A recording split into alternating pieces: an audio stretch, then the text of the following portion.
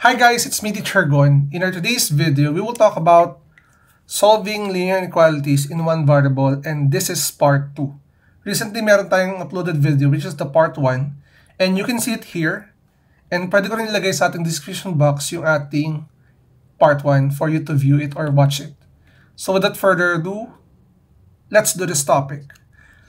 Yung mga examples natin dito for this part 2 ay more on fractions. I will try to teach you how to solve or find the solution of linear inequalities if fractional form na yung ating inequality.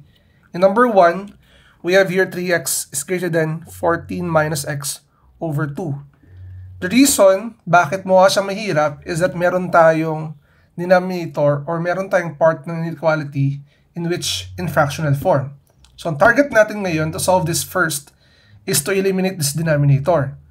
We can use cross multiplication, pero ang gagamitin ko rito is yung multiplication on both sides of the inequality. And I will multiply it by 2.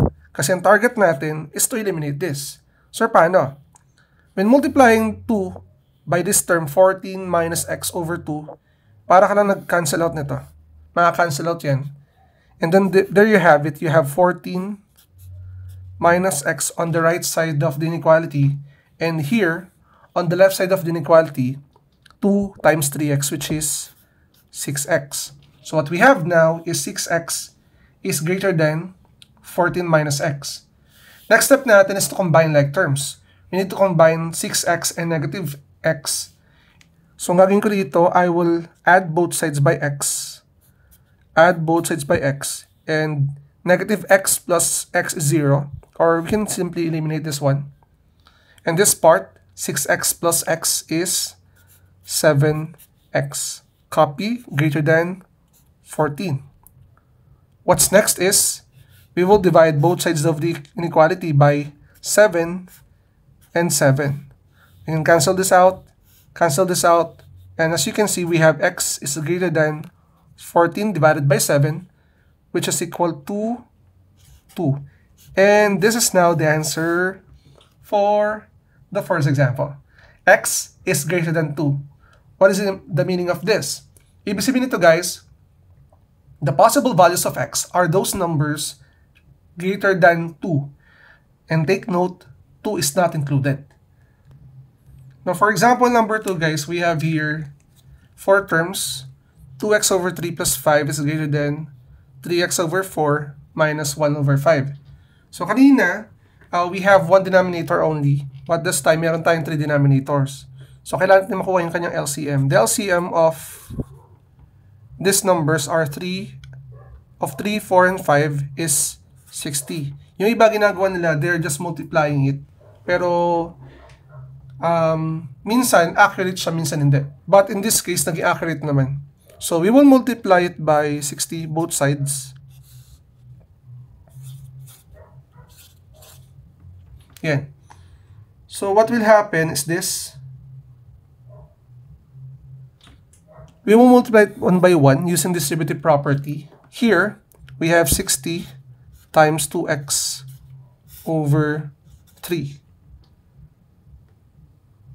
And then, dito naman,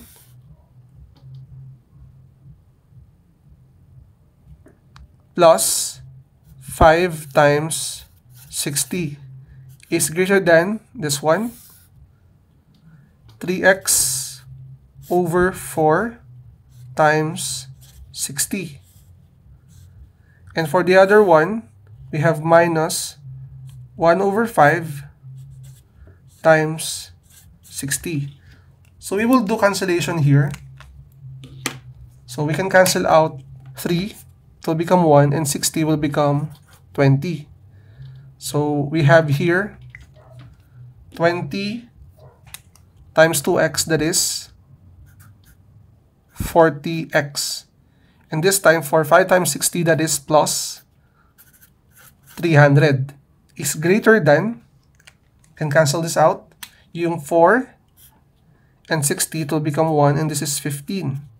So let's multiply them. 30 times 15, that is 45x. Minus 60 and 5. This is 1. This is 12. So that is minus 12. And then combine like terms, guys. I will transpose it here. It will become 40x minus 45x. And 300, transpose natin sa kabila. That is greater than negative 12 minus 300. So simplify natin.